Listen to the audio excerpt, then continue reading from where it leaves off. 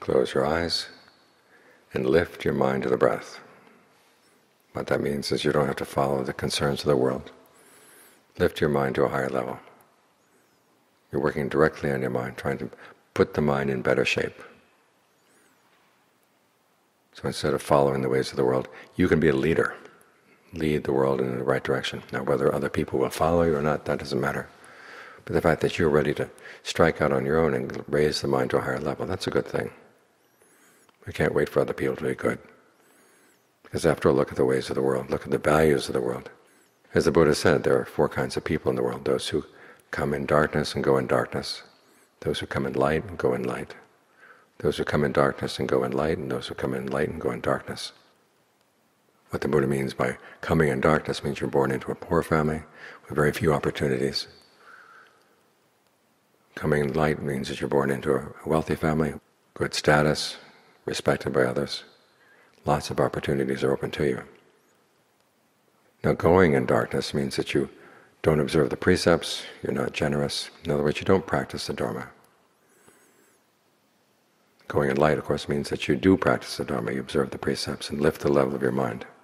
The world tends to measure people in terms of where they come, how they come. But the Dhamma measures you in terms of how you're going. How you come doesn't really matter. It's what you're doing with your life. That's what matters. The Buddha always says that the most important thing to focus on is what you're doing right here, right now. Because that's what opens the way to brightness in the future. So here we are meditating, lifting our minds. We're doing something that's bright.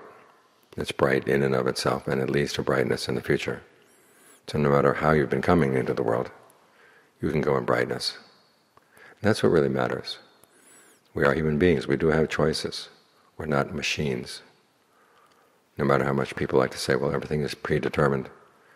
The Buddha said that was really, really bad, wrong view. Because it makes any attempt to become a better person really impossible. Any attempt to put an end to suffering would be impossible. It's because we have choices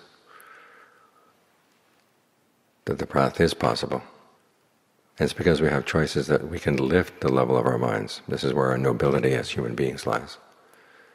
When the Buddha talks about the noble truths, he points to the fact that we're suffering not simply because we're on the receiving end of pain. It's because we're clinging. We're doing something that's not noble. But we can lift our minds. We can comprehend that fact. And in comprehending that fact, we lift our minds above the suffering. Same with our clinging, which is causing our suffering. Instead of following our likes and dislikes, we step back from them and see, where do they actually lead? If we're holding on to something that's leading to suffering, why hold on?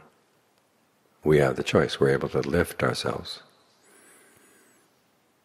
So always think of this. You have the opportunity to go in brightness no matter how you came. You always have the opportunity to lift your mind no matter what state it's been in. If we follow the ways of the world too much, we get more and more depressed, more and more discouraged. Because you look at the behavior of people around you, and there's a lot to be discouraged about. But you can say, well, am I here to look at other people, or am I here to create goodness for myself and for others? Well, you're here to create goodness. That gives purpose to your life, gives meaning to your life, and it's a meaning that you can choose. So choose the brightest meaning that you can think of, and then pursue it. That's the encouragement that Buddha gives you. And many people have followed that encouragement over the centuries, and all found that you do get good results that way.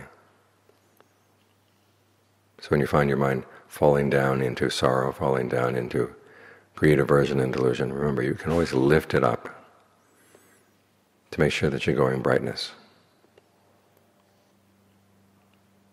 Don't let the mind settle for anything that's dark.